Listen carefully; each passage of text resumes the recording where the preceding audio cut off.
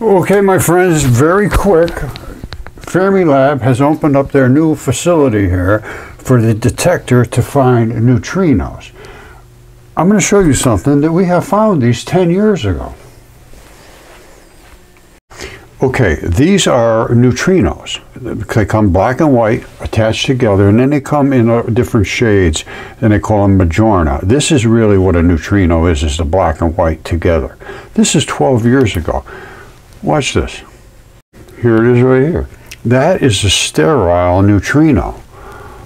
The glowy edge around it, the black, and this is the other part of the neutrinos, the electron neutrino. This is the muon neutrino. That has all the mass, all the weight, and a glowy edge around it. And this gets small and gets big. And this is, again, Don Lincoln from Fermilab over 10 years ago. And we did all these same things and created sterile muons. Here they are right here. This is Don Lincoln's particles I just showed you from his article. That's the glowy one, glowy edge around it. And that's the one that's just glowy. And here they are. Those are the ones that we created using light only, not protons head on. Here they are. These are Dirac neutrinos. Back to back makes a photon.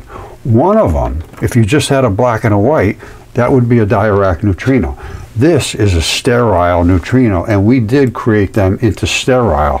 Here it is, which Fermilab's trying to do. The black particles are sterile neutrinos, and they were separated during this Venturi effect, which created fission and fusion and sterile electron showers and sterile black muon neutrinos. There it is, all done.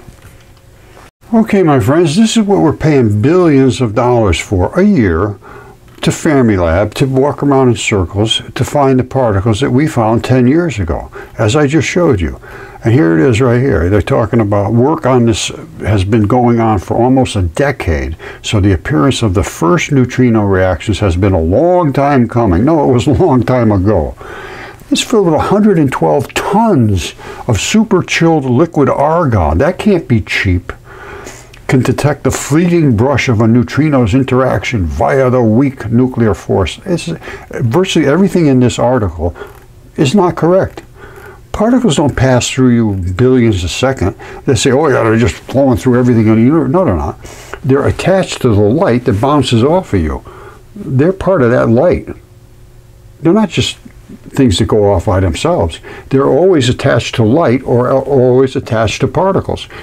The only way you can separate them is to do what we did, is to put them through the Venturi, or to do what they did over at CERN and smash them head on and get little bits and pieces of them flying here and there. We can see them actually divide and see the separation, which is called fission and fusion, sterile neutrinos, white electron showers, precisely as Don Lincoln has reported is looking for.